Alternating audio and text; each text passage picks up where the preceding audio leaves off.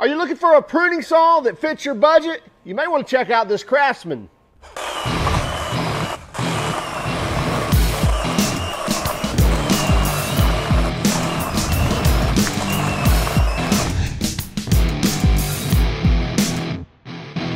This is the Craftsman 6-inch pruning saw, runs on their 20-volt battery, and it has a 3-year warranty.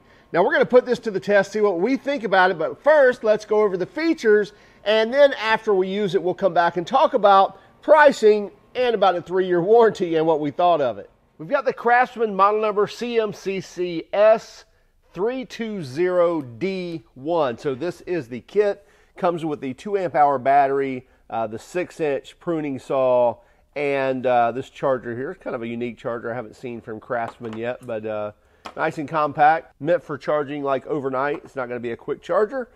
They have faster chargers, but still a nice little charger for the kit.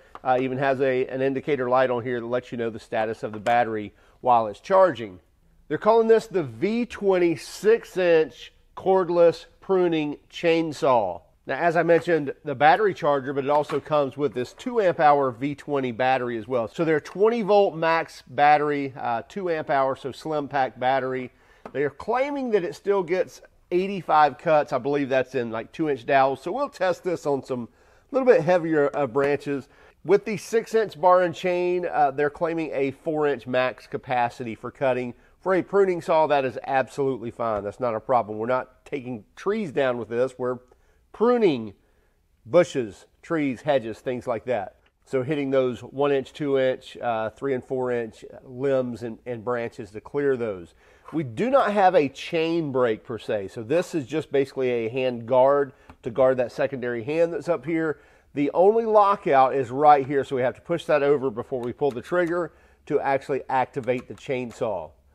There is no on-off switch. That's it right there. Make it easy. Push the button over, pull the trigger, and you have to do that every time.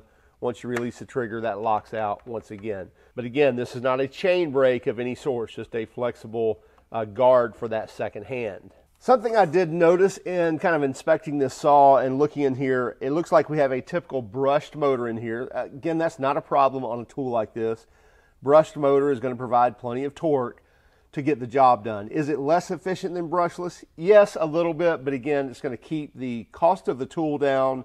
And if it still accomplishes the work that needs to be done for what the saw is intended for, not a problem with that. So again, brushed can motor. And then something else interesting here.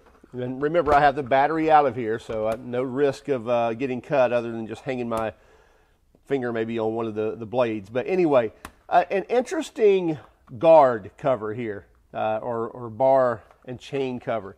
So rather than a slide on, slide off, it's just hinged right here, opens up, and now we can see the blade.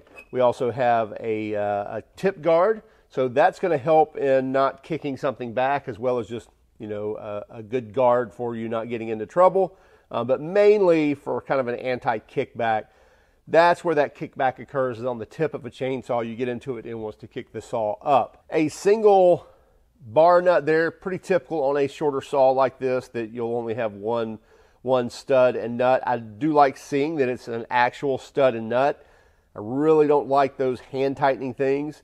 But where is the scrunch is what we usually call it, but it's actually a little different on this one. It's in the blade guard, which is kind of cool that they provided a place for this, more of a flat scrunch. They're probably not calling it a scrunch, but basically this is what you'll use to loosen the bar nut as well as tension the chain. You'll use the tip here like a screwdriver. Now, something else I noticed about it, it's kind of a pain to get out of here. Again, we're talking minuscule issues, right? You're only going to need this when you need it, which is not going to be very often on a saw like this. A regular chainsaw, yes, you're always grabbing your scrunch to loosen, tension the chain, things like that. On a saw like this, I doubt it. You're probably going to tension this once every few times you use it, but it's kind of a pain to get out of this case. I haven't figured out a way to get it without either grabbing another tool or really having to manhandle this thing out of here because it clips in so hard. Again, I'm talking, very small issues here, but just sharing with you our thoughts on it as we go through the saw. I do like the fact that it's actually hinged here. It's not plastic that's going to break, so you've got a metal pin through those plastic hinges, so that should last some time. And I like the fact that it actually has storage for these things. So this is basically going to loosen your bar nut, and then this is going to tension the chain. Now the tensioner is not here on the side like typical chainsaws. If you'll look here right on the front of the saw, there's your tensioner right there. There's a tensioner screw. So you'll loosen your bar nut, you'll come in here, and then you'll tighten or loosen that screw depending on how much tension you want in the chain. Now also different in a typical chainsaw, if I were tensioning that blade, I would want to see kind of the top of the guide teeth down there. But on one like this, you want to basically get it nice and tensioned where there's not much slack at all in there and leave it. Since there's such a short bar on here, you're typically not going to sling that off. You're also not going to overheat it usually because you're not using it in long sessions. Now it also does not have an oil tank on it, so it's not self-oiling. It's not providing oil on that chain continuously, and they call it oilless. I actually saw on on one of their advertisements that it's oil-free. And that is true. There's no oil on board the saw, but one thing they recommend is you to oil the chain. So I think that's a little bit, I won't say misleading, but it's not guiding you in the right direction. You do need to oil this chain because they do recommend it in the actual manual. So I'll show you how to oil this in just a moment. Very quick, I would say each time you use it to do it, but it does need oil on it or you're going to burn that up and it's going to shorten the life of the chain. Let's go ahead and open this up. I believe that's a typical 13 millimeter. Kind of too hard to do with your hand, so it makes it a little bit of a pain to have to use that scrunch. Yeah, so 1/2 inch or 13 millimeter will work. And that nut is captured on the guard there, or on the cover. And keep in mind, you've got a little hook there that needs to go right there in that little slot first before you close it up. You don't just put this over here. So again, that nut is captured there in the guard. Make sure that that stays in there. I'd also recommend every few times you use this, pull this off, clean this out with a brush or a blowgun or something to keep all the dust free from there. You'll see after we use it here in a few moments that it'll probably get a lot of junk in there. So we get a 6-tooth sprocket and a 6-inch blade.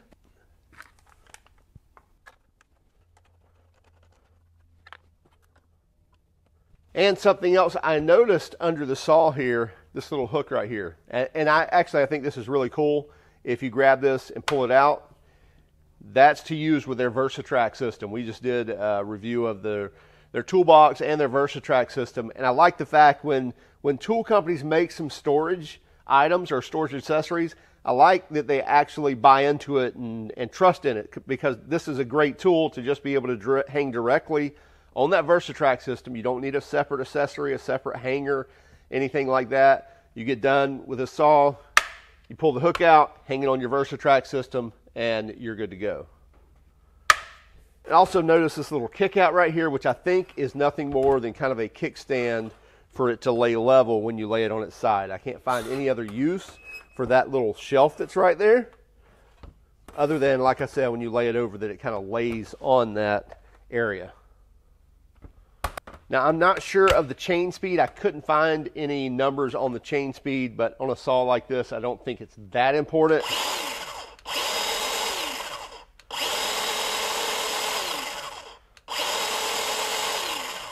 Doesn't seem crazy fast. At the same time, we're not cutting big stuff, so we're not expecting a whole lot of speed performance from a saw like this, and probably doesn't even need it. So let's take it out and see what we think.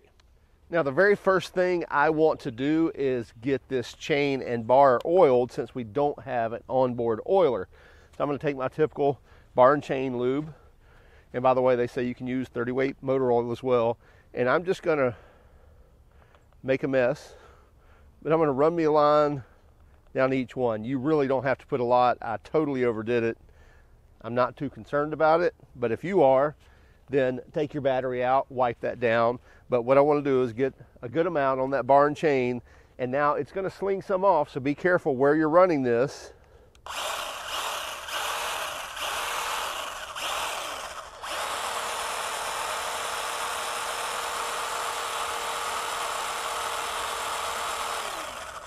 So I'm going to make sure that I've basically run that oil all the way around that bar and around that sprocket, and it's good and oiled up. And yes, it's probably going to make a little bit of a mess, but that's what's going to happen. Now your 1 and 2 inch stuff is probably not going to be an issue at all.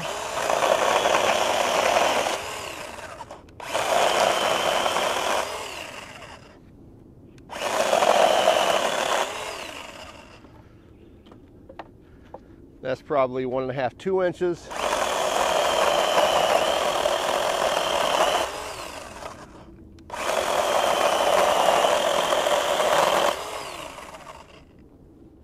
But then getting into that max capacity, yeah, so that's right at 4 inches. So about 3.5 that way, 4 inches this way. So we're really at max capacity with this branch, and we'll see how well it does.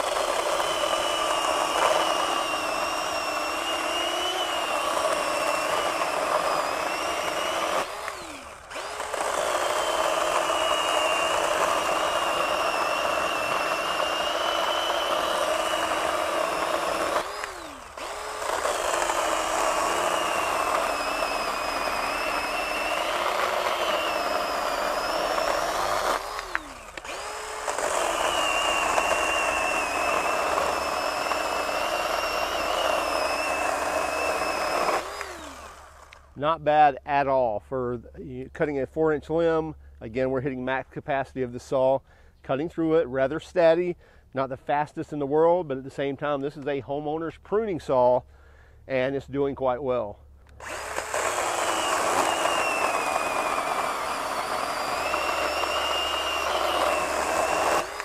I'm not just letting that cut through, I'm actually applying a little bit of pressure.